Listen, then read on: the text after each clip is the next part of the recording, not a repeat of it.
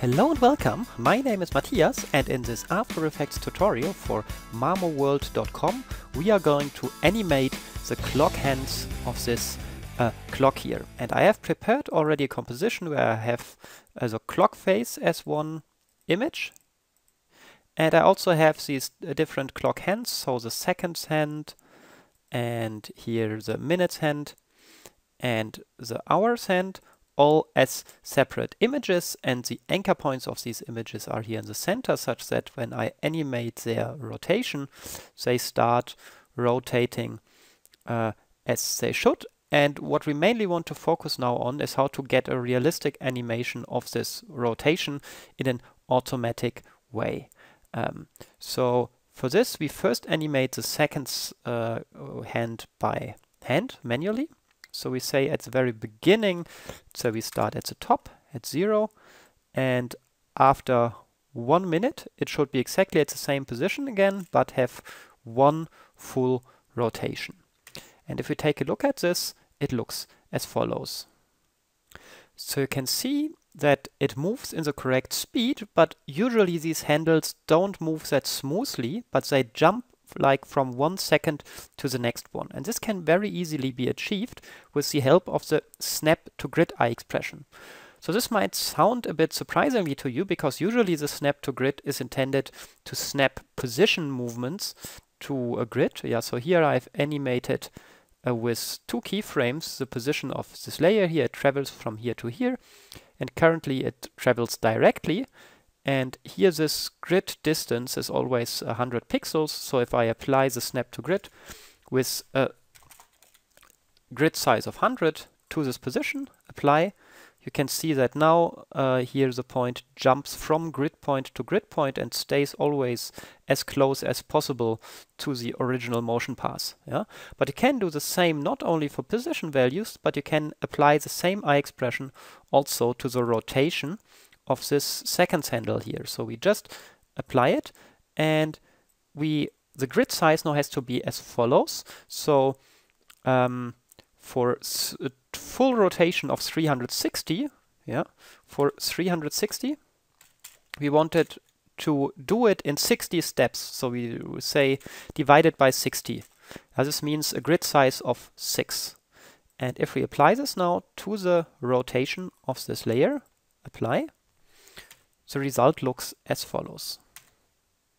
So you can see that now the handle here jumps nicely from 1 second to the next without tedious keyframing. You just have these 2 keyframes, and the abrupt jumping is done automatically by this iExpression. And a very nice thing is that, maybe we do not want this to be that abrupt. Yeah, then we can define here some smoothness, which means don't travel abruptly from 1 second to the next, but take 30% of the time to jump from or to travel from 1 second to the next one, and the remaining 70% stay there. Yeah? So let's see how this is looking like. We apply it, and now you can see it is traveling from 1 second to the next one, which looks pretty nice and organic. Now, this was just the seconds hand, and now we also want to animate the minutes and the hours, and these should automatically follow the seconds, such that we really just keyframe the seconds, and the minutes and hours automatically follow. And for this one, we use another iExpression, and this is in the physics simulations bundle in the real-time iExpressions, and it's called cogwheels. So cogwheels is not only useful to actually animate cogwheels, but you can also use it for these hands here. And the idea is to link the rotation of the minutes to the rotation of the seconds. So we first click here to the seconds rotation and click on link.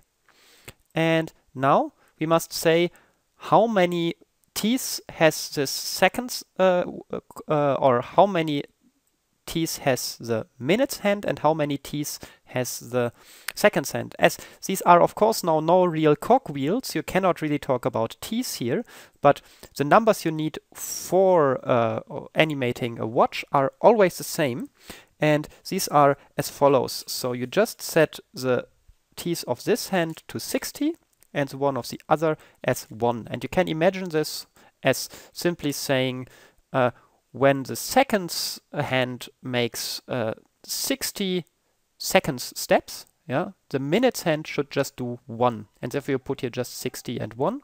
And you also need to enable this flip direction to ensure both are going in the same direction. And this is always the same. You don't really need to understand this. Just to link the minutes to the seconds, use these values 61 and flip direction and apply it. Okay, and similarly, we want now to link the hours to the minutes. And we do this by first linking it. So we need to click here to unlink and click again with the minutes selected to link it. So now we have an iExpression that follows these minutes, and we apply it to the hours. And this time not with the settings 61, but with the setting 60 and then 5. And this is because when the minutes makes one full rotation, yeah, the hours should go like from 12 to 1, for example. Yeah, and this is in our seconds that we're counting.